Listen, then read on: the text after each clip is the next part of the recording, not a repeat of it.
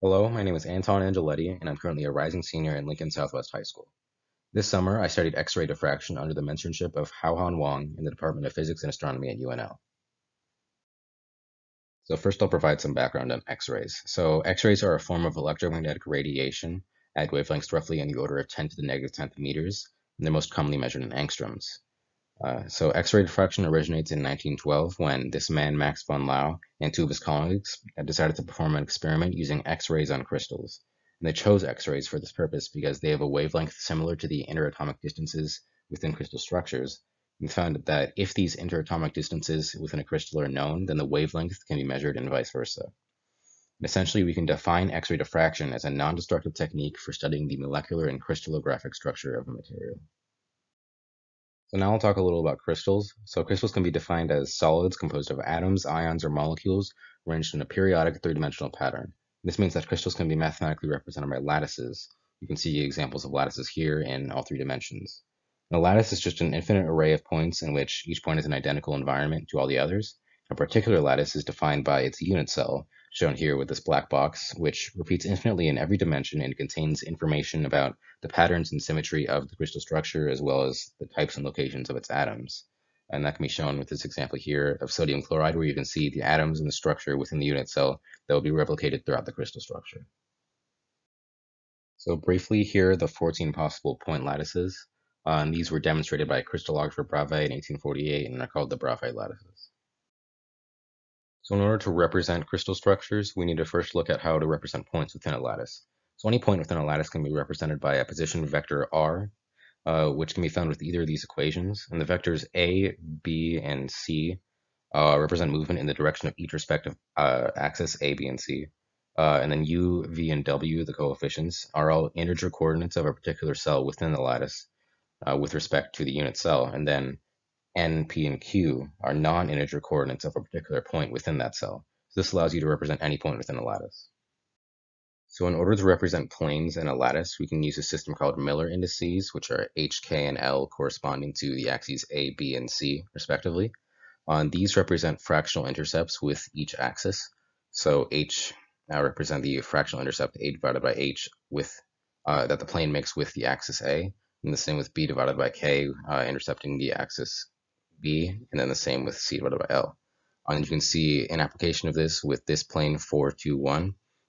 This 4 corresponding to the fractional intercept with axis a, meaning that it intercepts with 1/4 of the unit cell in axis A, and the same for 1/2 with B, and then 1 with C. And then this also illustrates a key aspect of lattice planes, which is that a line and its corresponding plane are perpendicular. So this 1, 1, 1 line right here, as an example, goes through the point 1, 1, 1 within the unit cell, and then its plane 1, 1, 1 is perpendicular to that, which you can see in this example structure LSMO. Bragg's law helps us to define the relation between X-ray wavelengths and interatomic distances in crystal structures.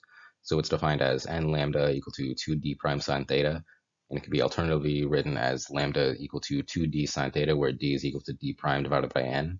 And then here n is any integer, and then lambda is the wavelength of the diffracted X-ray beam shown here. And then d is the spacing here between the diffracting crystal planes, and then theta is the diffracting angle right here.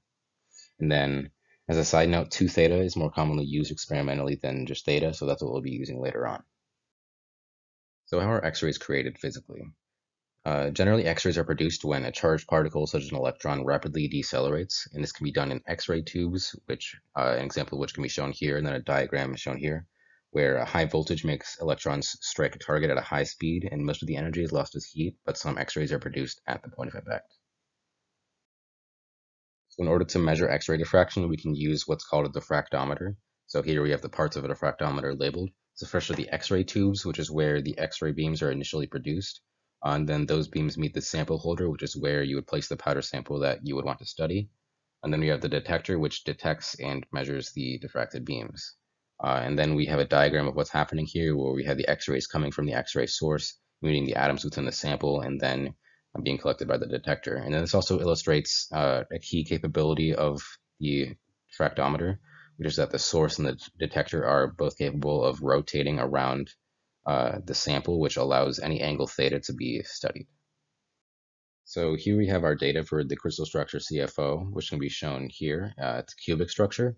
And then on the graph, we have intensity of the diffracted X-ray beam on the y-axis, and then the 2 theta value on the x-axis. And then here we can see several noticeable peaks of intensity at specific 2 theta values, and these values represent certain planes, which I have written in here.